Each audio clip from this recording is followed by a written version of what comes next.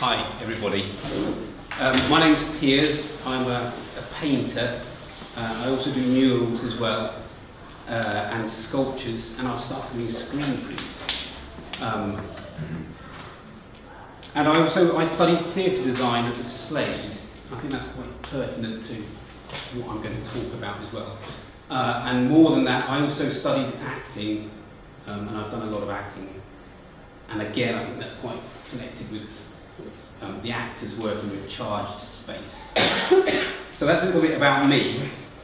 So I chose to talk about this book. I didn't want to put the image of this because I didn't think this was as interesting as this. But it's by Paul Virilio.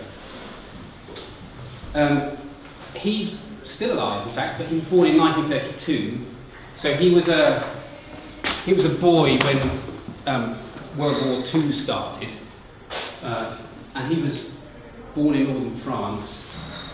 And at that point, when he was a boy, the Germans started building the Atlantic Wall, which was a series of defence and forts and bunkers along the coast, kind of to prepare for an attack. He wasn't actually allowed to visit the structures during the war because the Nazis kept everybody back. So he kind of discovered them after the war. And then in the 1960s, he started documenting them, taking photographs of them. And then that's what he compiled into this book with some essays. I think, as I said, it was published in 1975. I think the English version came out in 1992. I think it took a while. But it's got 5 essays. Half of it's the essays, the other half are images. So I'll just quickly run through the different essays. The first one is about military space, talking about the dynamic geography of war, how war involves the ground, the sea and the air. It's kind of 3-dimensional. He talks about the fortress, which is the psychology of war, about offence and defence. He talks about, another essay is about the monolith, that these bunkers now are monuments to what he calls total war. There's also an essay about typology, which he kind of has architectural diagrams about different types of bunkers. And then a final essay about the Nazi architect Albert Speer. And Paul Virilio also comes from a kind of type of thinking they call architectural phenomenology, which is a philosophical study of architecture, which I'm sure Fisher will know more about than I do. Architecture as human experience and so on. So that's kind of about Paul Virilio. I grew up in Portsmouth, which, as you know, I grew up in Portsmouth, which is a naval port, and I only started thinking of this recently when I moved away, that when I go there, all I see are forts and cannons and the navy and naval ships, and I think quite the essence of Portsmouth is war, really. So I think for me to be interested in the bunkers, I don't think it's that different. I think part of me is this kind of growing up with thinking about war. And also what really interested me was the title, bunker archaeology. The idea that these bunkers that are 70, 80 years old, already they're kind of archaeological significance. So already they're kind of drifting into the past, although they're quite modern. And the essays are really insightful, but what really inspired me, I think, are the photos. As I said, half of the book are just photographs of bunkers. The photos don't have any people in it, it's just these bunkers in the landscape. Some of them are kind of disappearing into the sand, others are kind of tilting forwards. And they're kind of, I don't know, relics of a lost time, of a lost mad period. And also what really fascinates me is the lines of the bunkers, the kind of, they really show the purpose of this is in the lines, I think. I think you just straight away see this is an aggressive destructive form. So I've visited the Normandy beaches a few times, and it's quite strange because you can see these massive blocks, and they've got tourists going in and taking photographs, and suddenly all of that's kind of lost. You know, these were points of destruction, really, and death, and now they've become a kind of tourist attraction. It's kind of like people standing in front of the body of a dead monster and kind of taking trophy photographs, like if it was, I don't know, King Kong or something. And you can go inside a lot of them. They're kind of like a lot of abandoned places like this, really. There's this kind of sense of something happened there. You still get a bit of the energy, but they're really kind of heavy, dark places inside. So this is a photograph I took, actually. It's not from the book.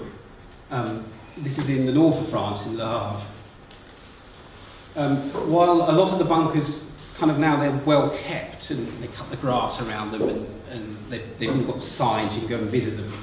I found this one in a field off the side of a road. I had to climb over a fence to get into it.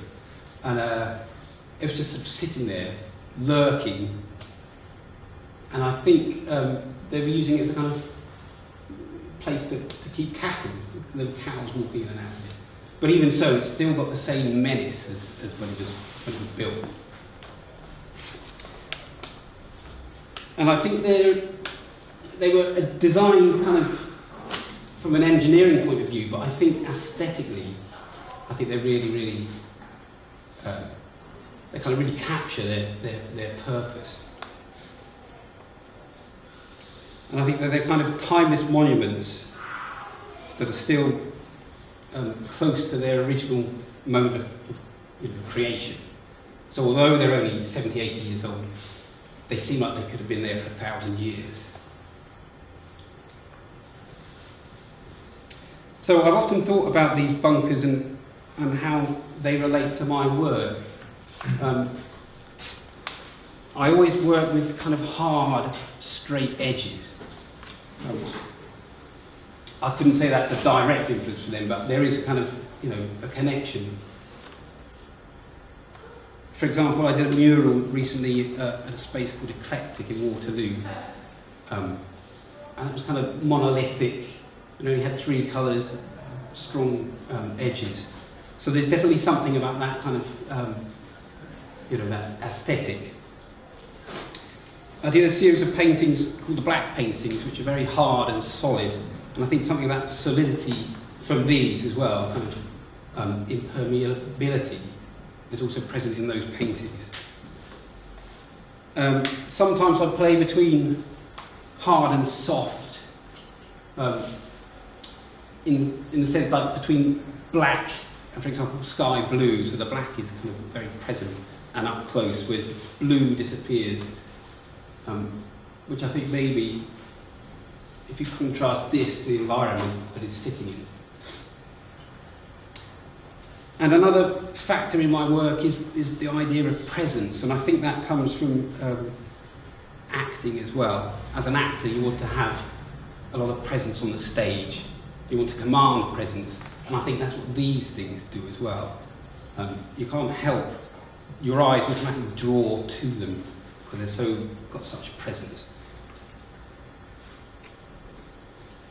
And I've always been interested in the connection between modern people and early people, and how we're still essentially the same.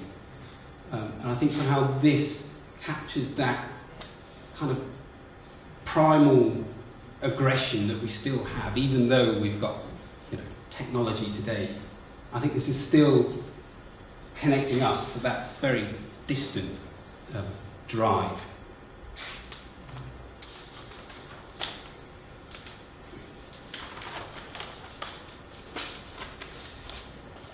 And finally, the sense of time passing is something that I'm interested in, of things that will outlive us.